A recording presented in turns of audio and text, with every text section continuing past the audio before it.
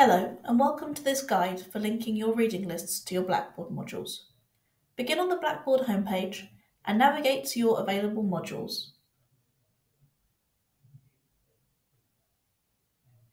From here, select the module you wish to attach your reading list to. Next, select Course Materials from the menu on the left-hand side of the screen. Now open the Build Content drop-down menu and select the Tallis reading list option.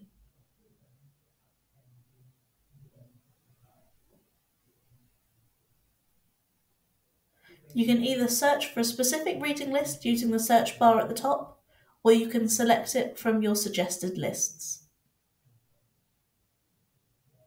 Once you find the appropriate list, click Embed List.